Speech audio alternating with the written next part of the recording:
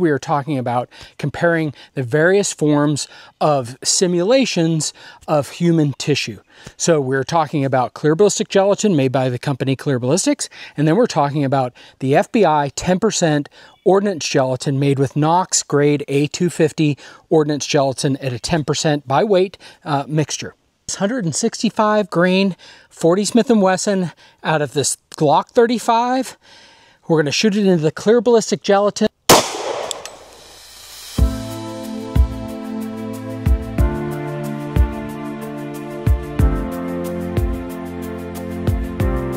Let's get a measurement of the clear ballistic gelatin ones. 0.655, yeah, FBI ordnance gelatin. We'll take a shot.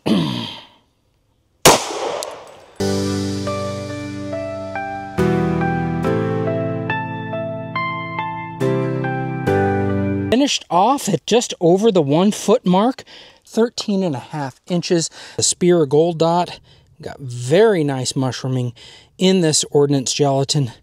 0.64 penetration depth, and that is about at the 14.5 inches. A 9 shots, a min of 1129, an average of 1148.